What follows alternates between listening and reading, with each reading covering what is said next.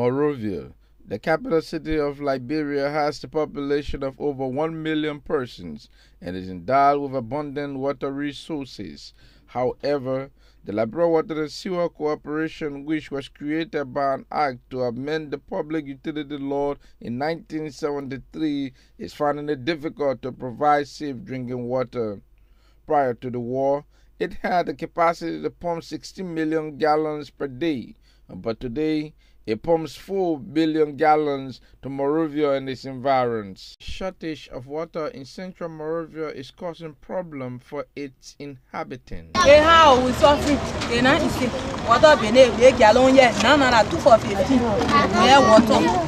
2 for 15 drinking water almost 30 hours. We no gallon yet. So we suffering Even the alternative sources of water in these communities are not safe and are sometimes dangerous to the lives of children. The water you just saw pouring up there, and the people gather with the drums and then the buckets to collect, this is actually their main source of water.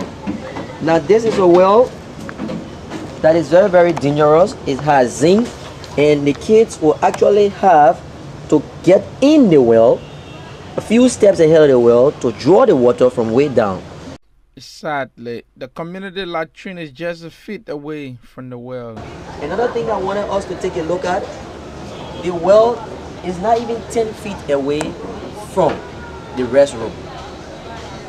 So there is a very, very much critical unhygienic situation going on here. Also, in community where it is difficult to dig wells, people are left with nature to solve the water problem. Especially Front Street. Front Street to get water is very hard, my brother.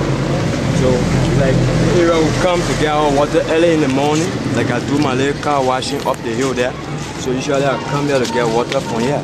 And most of the time, the water can always save me. And most of the time, the water can help all the people that in the community here. This situation is not only unique to Central Monrovia alone. In the suburb, families are also finding it difficult to get safe drinking water. They are forced to drink water from pumps that are not safe, thereby leading to the attraction of waterborne diseases. How often are you getting water? Because right now, no water coming in the pump. Yeah, we get water twice in a month, sometimes once in a month. And our community is suffering because we don't have well. Yeah, we don't have well, but if we try to dig well, we get red water, and the water can bring itch on our skin. Suffering is truly the word. However, their willingness to survive is beyond all human understanding. This is a septic tank. People also use it to draw water. Even these students have started finding solutions to the water condition at school. He wants to introduce us to a little well that was dug by students here, in this little school, this little institution. So you say this is a student's project? Yeah. The students themselves dug this well? Yeah. All right. So that's it. This is part of the water condition. This is a student self-help project, and the water is only meant to use the bathroom.